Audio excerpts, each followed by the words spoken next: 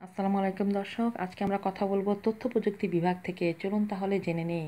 দুদিনেই বাড়ি নির্মাণ। তথ্য প্রযুক্তির কল্যাণে খুব দ্রুত সময়ে অনেক কাজ এখন সম্পাদন করা যায়। আর প্রযুক্তির এই জয়জয়কার অবস্থায় প্রতিনিয়তই আবিষ্কার হচ্ছে নিত্য নতুন সব জিনিসপত্র, যা মানব জীবনকে করে তুলছে সহজ ও গতিময়।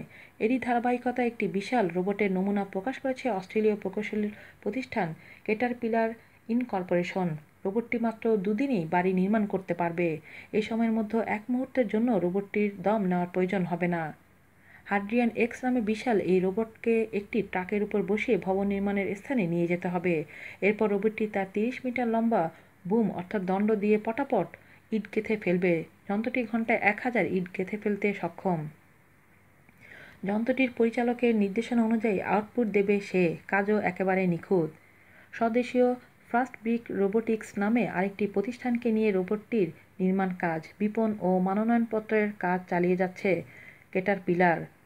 মানুষ দিয়ে ইমারত তৈরির বদলে সারা বিশ্বে এই রোবোটিক্স প্রযুক্তি ব্যবহারের উপরে জোর দিয়েছে প্রতিষ্ঠান দুটির কর্মকর্তারা। রোবটের প্রতিষ্ঠাতা মার্ক পিকআপ বলেন, মানুষ প্রায় 6000 বছর আগে থেকে ইট দিয়ে ভবন নির্মাণ করছে। শিল্প বিপ্লবের পর থেকেই তারা ইটের গাঁথুনি দেওয়ার কাজটি সহজ ও স্বয়ংক্রিয় করার চেষ্টা করছে। এখন প্রযুক্তি এমন একটা স্থানে পৌঁছে গেছে যে কাজটা করে দেখানো সম্ভব হয়েছে। আজ এ পর্যন্তই। ভালো থাকবেন সবাই। আল্লাহ হাফেজ।